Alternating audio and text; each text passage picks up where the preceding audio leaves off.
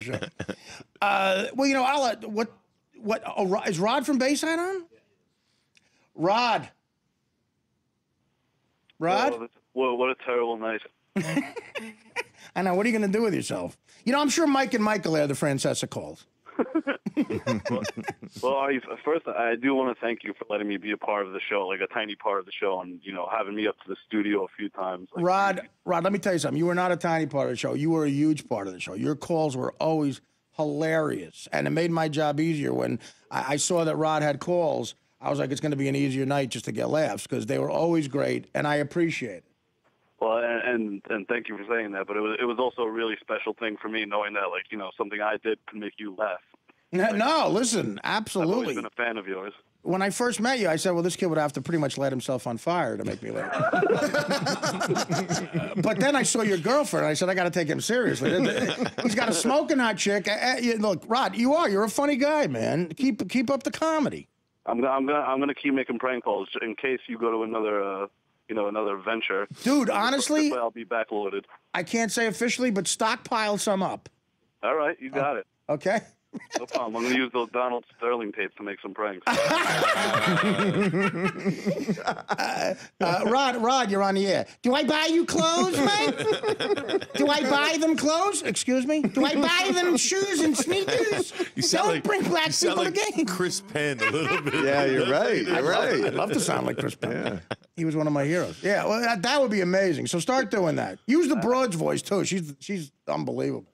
Oh, you got it. All right. We'll talk. I think my favorite memory of the show, though, is when you told me to go to the Super Bowl parade and that you'd meet me there and to bring some vitamin water, and you never showed up. Yeah. Well, Rod, let me tell you something. If you really fell for that, I feel very sorry for you. No, I was going anyway. I'm a huge Giants fan. Of course you were. Yeah, you didn't really think I'd show up, right? I did have the vitamin water. Actually, I did show up. I told security from afar to keep you away. No, thanks, Rod. I sent one last prank call that I did. It was when I was doing the thing where I was getting them to answer their own questions. Oh yeah. So I sent one last one in for you. Do we have it? Oh, that's great. That's amazing. Okay, here we go. The last Rod from Bayside prank call. Let's go to Anthony in Manhattan. Anthony, what's going on? How are you? I'm doing all right. Do you expect any acquisitions by the Yankees picking up any other players, or this is probably what you got? I think 99% is pretty much what you got. The only thing you could wonder if somebody gets cut that they didn't expect, but I think this is pretty much what they have. And I'm just curious what happens if anything happens to Johnson. I mean, who's filling in for him? He's the jack of all trades for every other position. That's my only concern. But I think that's pretty much it. Like I said, let somebody, some minor guy they pick up, but that'll be about it. That was a tape. No, that was a tape of that guy. Right. Yeah. That's his own voice. He's doing both sides of the interview. No.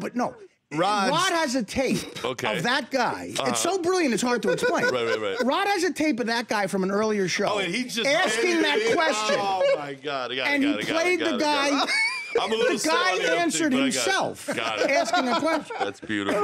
That's beautiful. Yeah. The best one was Brian Jones answering himself. No, the Brian Jones one is. Do we have that? Let's do a little Rod retrospect. Do we have the Brian? This is Brian Jones, who does football. Well, let's listen to this one. And he's sticking to it. Let's go to Brian in New York City. Hi, Brian. Welcome to CBS Sports Radio. What's up, buddy? It's all good. Where'd you go? I'm talking about this Ursula comment. I read it totally different than all these people were freaking out. He basically said, I'm disappointed. The guy was here 14 years. We only won one Super Bowl. He wasn't blaming that on Peyton Manning. No, I think he was blaming what we talked about a lot and what will be talked about a lot, and that is if you're going to pay a guy this much money and it's a cap league, then you have to win if you're going to expend that kind of money. Otherwise, let somebody else spend that kind of money. Amazing. And we're starting over with someone we don't have to pay that much. I'm happier than a warden in a women's prison with a fistful of partners. Oh, my God. Jones likes that. He stole it from me. I know he did. I know he did. I know It that sounded like me. did sound like he did. Well, I don't know what just happened, but that was you. Yeah, what are you I have no idea what happened, but that was you. Where? I don't know. That was 100% Brian Jones' voice. What are you doing? Are you mixing and scratching? I have no idea what just happened. He has no idea what just happened. The best line in the history of radio. I don't know what just happened, but that was you. I don't know what just happened, but that was you. Oh, that was great. Oh, Rod. Those are priceless, brother. So thank you.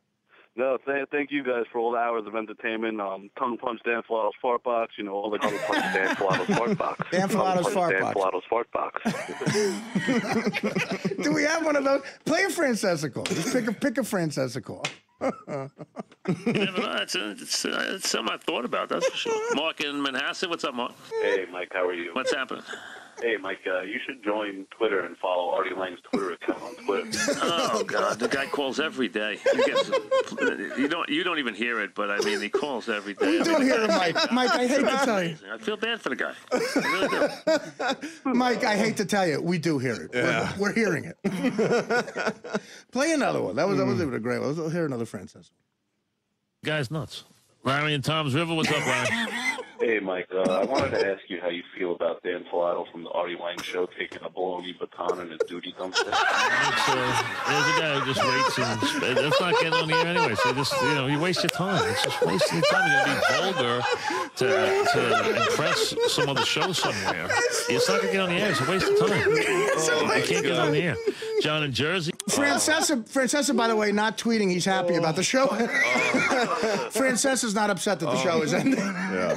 Francesa's he's thrilled. What was that? His bologna baton in the duty dumpster? Taking a bologna baton in the duty dumpster. All right, Rob. Well, that's brilliant stuff. Listen, I'll definitely see you down the road. Oh, yeah, definitely. I'm going to keep torturing Francesa just in case. Yeah, stockpile some stuff up. And is that hot chick still with you? Say that one more time. Is the hot chick still with you? Oh, yeah. She's very disappointed about the show, too. Wow, that is... She had to send you her love. That poor girl, her family's got to be disappointed. I know, because you want to see... If you could put disappointed look in the dictionary, that phrase, wow, underneath it would be the parents of my fiance. Wow. They are... So I'm with you. I know the look. They are just horrified.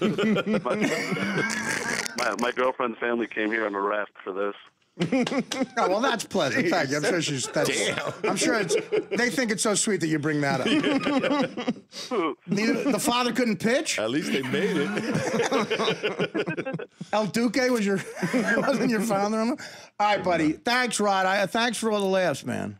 Thank you, too. All right, have a good night, and I look forward to seeing you down the road. Okay, buddy. Take care. You too. Rod from Bayside. Oh, man, that's better than sit-ups. No, there's the Francesa ones. The best about the Francesa ones, the best about any phony phone call is if you get somebody on the radio or TV on the air doing a talk show, and then they rant afterwards about how much they hate you and give you that publicity that you should. Yeah. Francesa's just makes it playing right into their head. A bigger deal. Right. And, the fact that Francesa has to say it doesn't get on the air when we have the tape. Yeah. It exists. It's out there. Mike, I hate to say this. It's getting on the air. Something's wrong. All right, let's take another break. Back after this.